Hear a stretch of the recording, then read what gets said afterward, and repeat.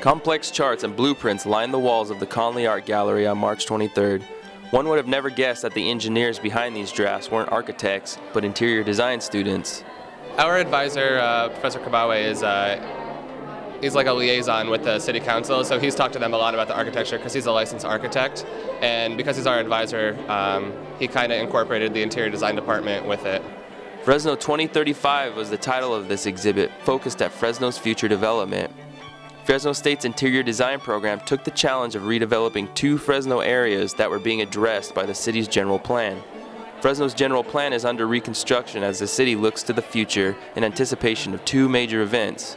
The city is revising its general plan for the year 2035 in anticipation of 2 things that will happen. One, an influx of new immigrants to the valley and to the city of Fresno and to the county of Fresno, 300,000 people, and 2, a number of major developments, one of which being high-speed rail and development of downtown, a major development in the historic districts of downtown.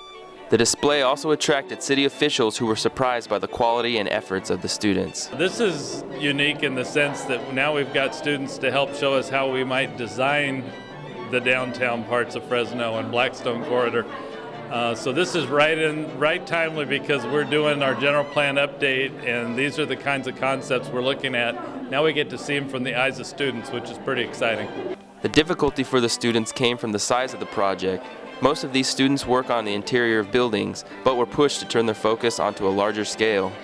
Instead of just affecting one person who's living in like a house, say, for residential, you're affecting all of Fresno, how people can commute from their residence to the commercials, you know, to the grocery stores, the doctors, everything. And it was kind of difficult to combine our knowledge of the interior with how we want the exterior as a site plan, like as a city to function.